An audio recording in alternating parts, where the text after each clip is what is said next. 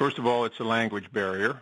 And, you know, because of that, I think he can't be a guy that would, you know, sort of sit in a circle with, you know, 4 or 5 American players and talk about the game.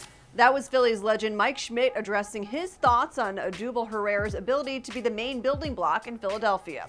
Herrera is the only player with a significant contract for the Phils, and at 25 years old, it's believed he could be a potential cornerstone piece for Philadelphia. Last year, he hit .286 with 15 homers and 25 stolen bases, but has seen his numbers dip so far this season, batting just .243 and an on-base percentage under .300. But Schmidt did have some praise for Herrera.